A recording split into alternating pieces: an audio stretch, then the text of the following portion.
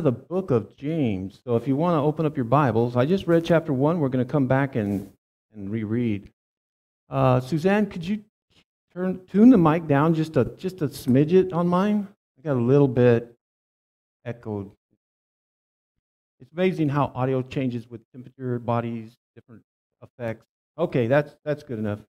If it didn't, it sounds better to me. So as we've gone through the last week and the first part of this marvelous book that's written by James, the brother of Jesus, is one of what I just heard taught growing up, and as well as I look at this book, a book of maturing, a way of helping us look at some very simplistic views of our salvation and how that we can build ourselves up in order to overcome a lot of the challenges we have. One of the greatest ones that we have has to do with dealing with perseverance during trials. When we have different problems that come at us, Christians, we're not bulletproof. We're going to continue to suffer and deal with them. And he talks about how that we need to mature through that and understand that through that ability to endure, with our faith being strong, pray for wisdom to help us to have the ability to make the proper decisions as we go through this.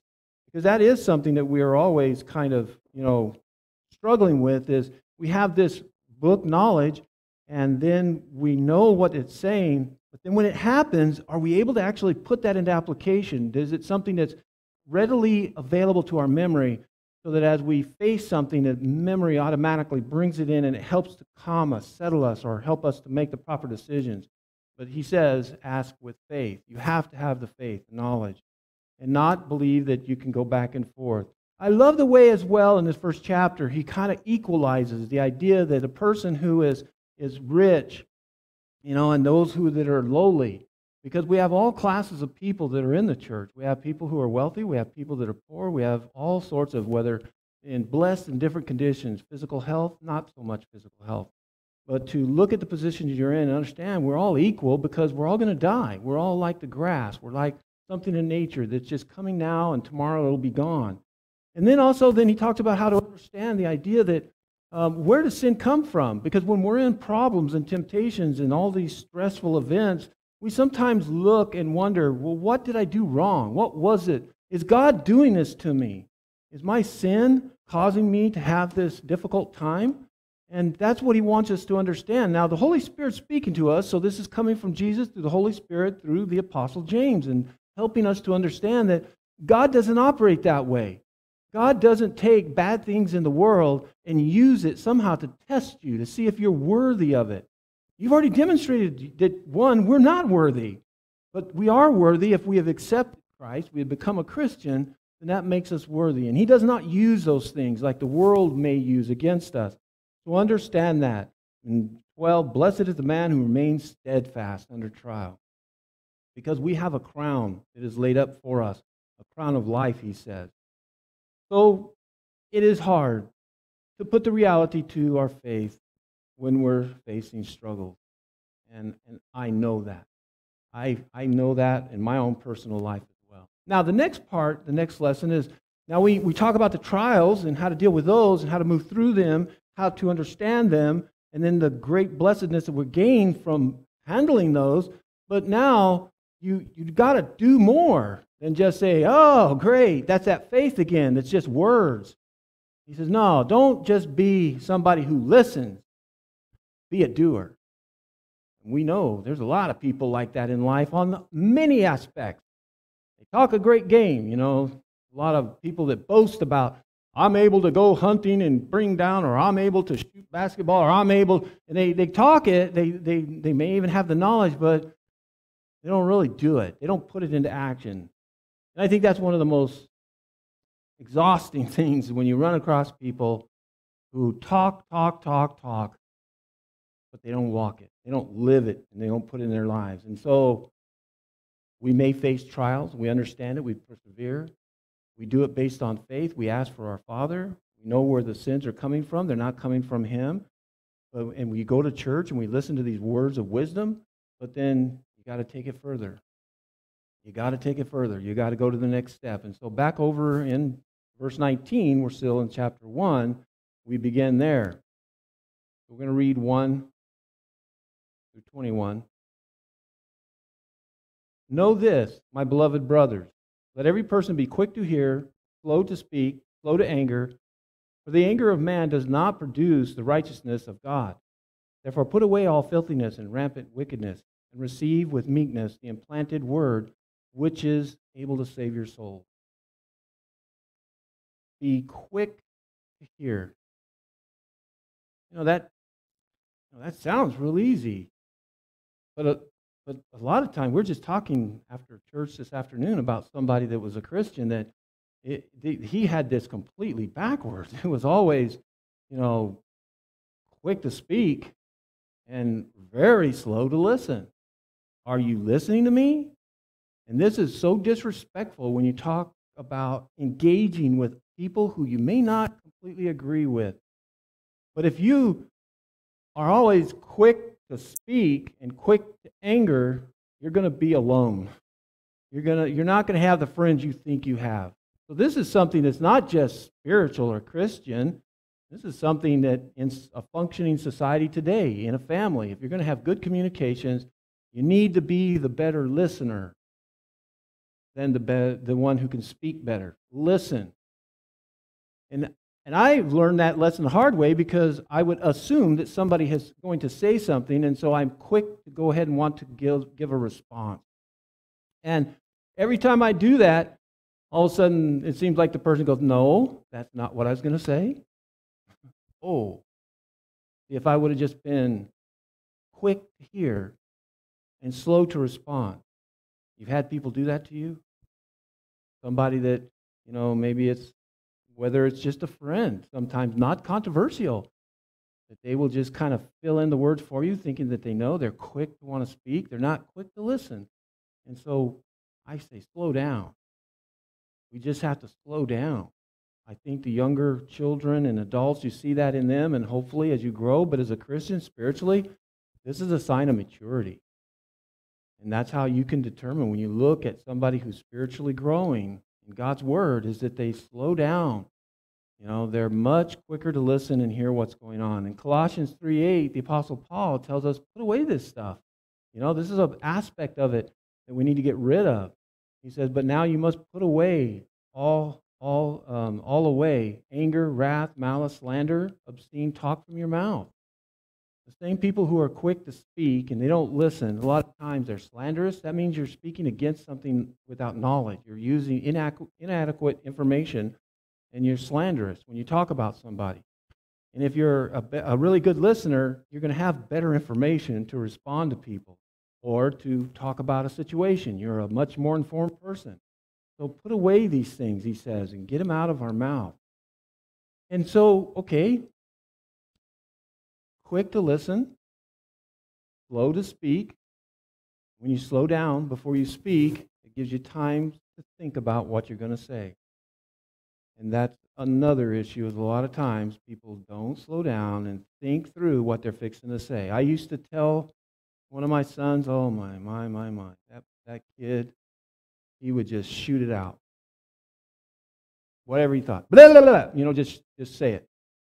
Well, that's what I'm thinking. And I've seen excuses given for Christians who are really raw with that. They'll just say something. Well, he's just kind of rough around the edges. Well, he's just kind of gruffy. That's what. Well, then don't talk. Honestly, because this is what he's saying is slow down. Think about it. Think about what you're saying, because you see, the words that come out of your mouth mean something to somebody else in a way that you may not be able to predict. You may think you're knowing what you're saying, but because you're just shooting off and not comprehending. And the other thing is, you can't bring those words back. You can only apologize so much. Oh, I'm sorry, I just kind of shot off at the mouth. Oh, I'm sorry, I just kind of shot off at the mouth. And eventually people are like, I don't want to be around them. So we put those things away. What do we compensate, he says? Is to accept the implanted word. Going all the way back again about the faith and how we listen to God's word and we implant that humbly, embed it, make it a part of the fiber of who we are so that we can rapidly access it, that it's instinctive. That's what we do when we train people like pilots in emergency situations, firefighters in emergency situations, and paramedics, and Army soldiers, that are in critical, that they're so well trained and by word, reading and studying, that when the situation hits, they just react. I'll never forget, I went to Army Combat Medic School, and when I came back, me and my buddy, we had no experience at all. We're sitting out at a firing range, and I looked over at my buddy Kenny, I go, what are we going to do if something actually happens? Neither one of us have any experience. We have no idea what to do. What are you going to do? You know what happened? A round blew up in a tank. And we were sitting there, and I had the most fearful nightmare in an instant. My life passed in front of me. But you know what the next thing happened? My training kicked in. And by the time we were done, I triaged, went through and everything, and we were done. I sat there and went, oh. I looked over at Kenny, and I said, Kenny, it worked. I think that's our faith. We study it, and we know it. But then we wonder, what's going to happen when it really hits it? When something really happens to me? Am I going to be able to do it? Well, that's what will make the difference. Have you implanted the Word of God in you to the point where when it comes time, it's not even thought about? You just respond. And if it's not, then the Word's not really implanted well enough. So I thought that was pretty amazing, because then as we implant the Word, the other beautiful thing is it helps us to be faster to listen to somebody. It helps us to be slower in our speaking, and it really changes our perspective about how much you can anger me, because I become a lot more long-suffering with this implanted Word from God. Verse 22 and 25, continuing on the idea of being a doer, not a listener. But doers of the word, and not hearers only, deceiving yourself. For if anyone is a hearer of the word and not a doer, he is like a man who looks intently at his natural face in a mirror. For he looks at himself and he goes away and at once forgets what he was like.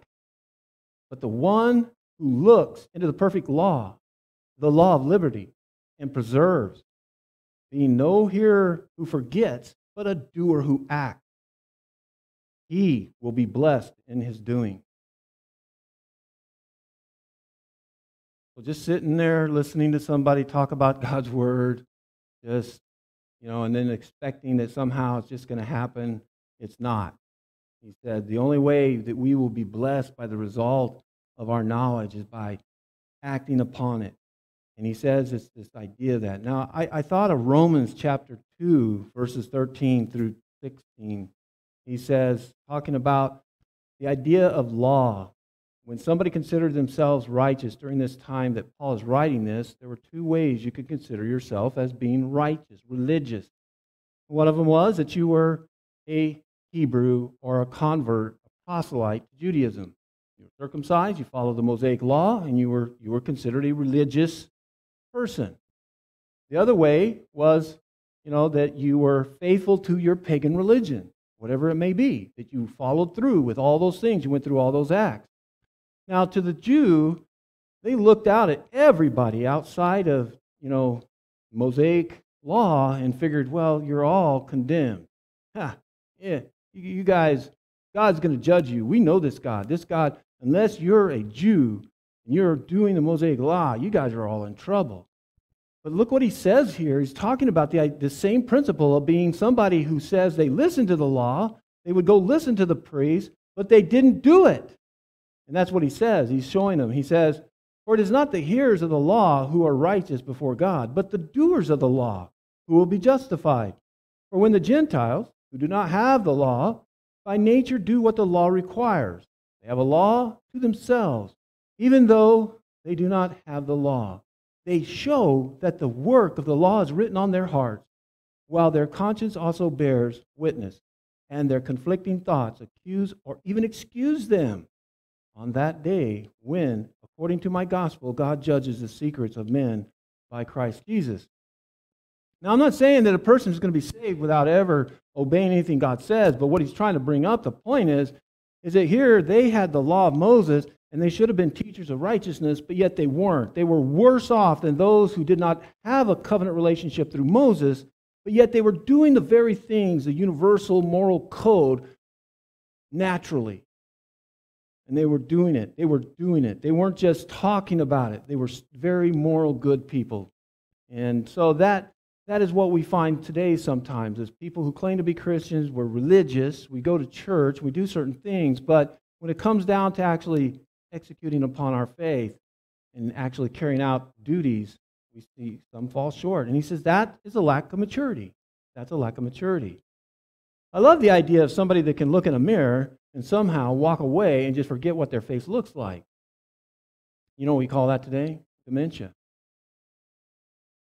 Dementia. When somebody can look in a mirror, and it frightens me to have the idea that I could ever have dementia, but there are people who have that type of such short memory that they just completely forget. You could tell them something one moment, they could sit and nod, they could restate it to you, and then turn around and walk away.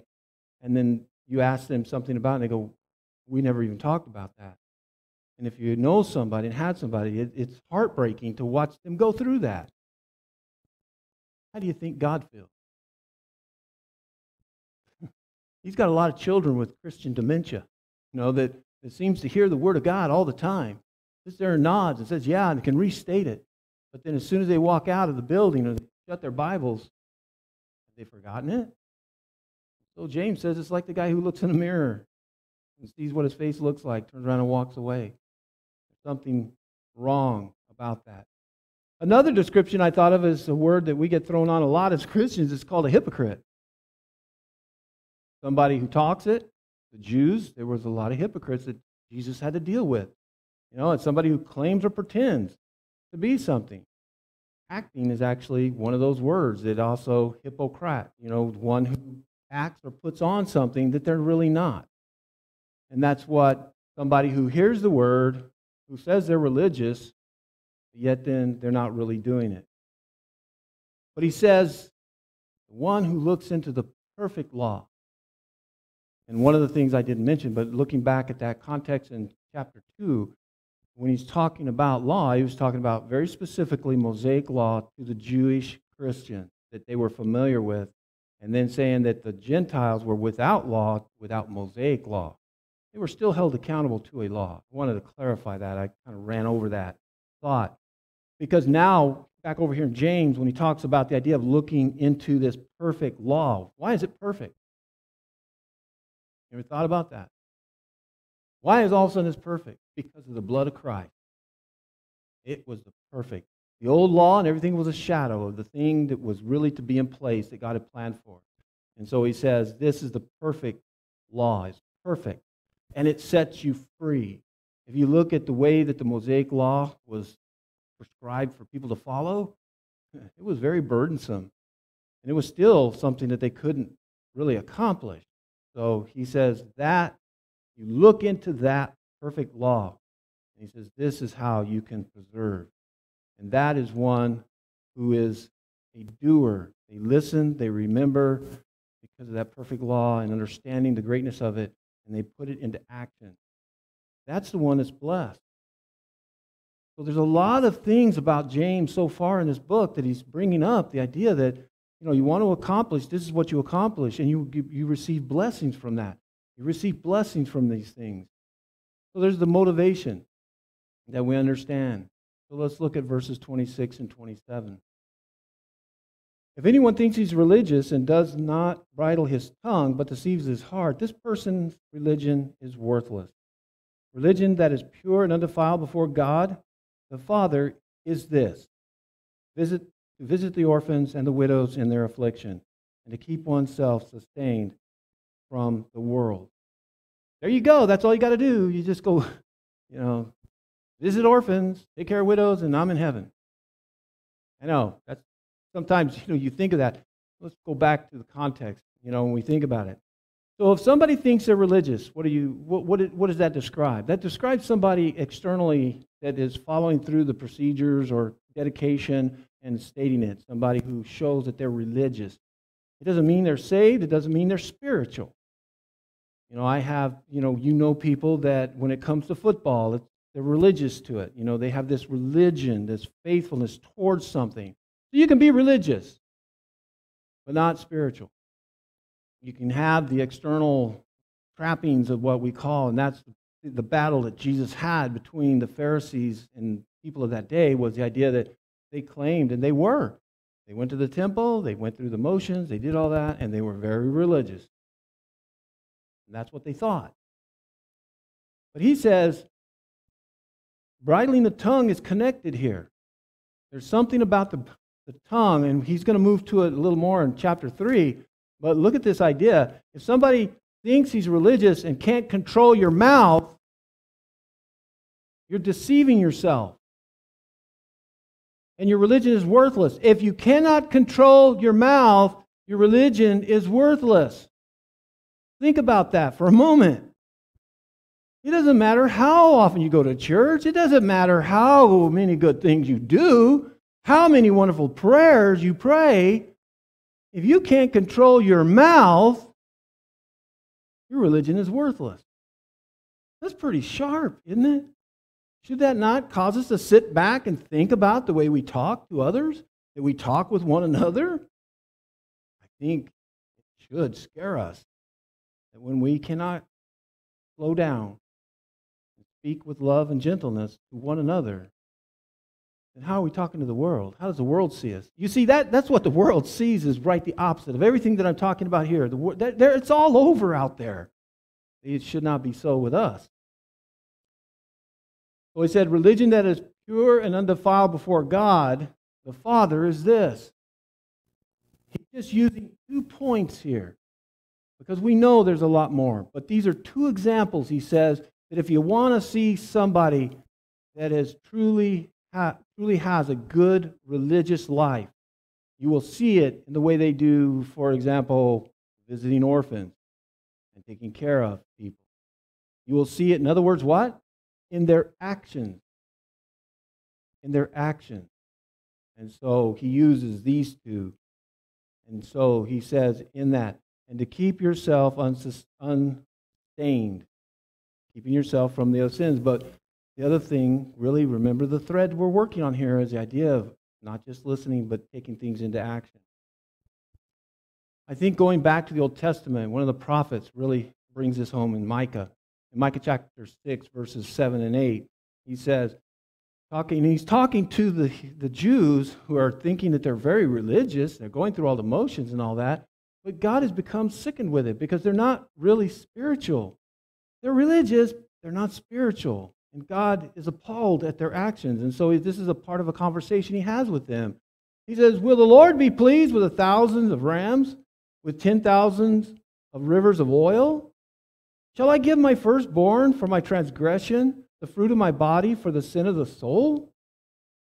He has told you, O man, what is good, and what does the Lord require of you but to do justice and to love kindness and to walk humbly with your God? A rhetorical question. But you see, somebody who is following the religious motions and actions, it's not spiritually following and loving God.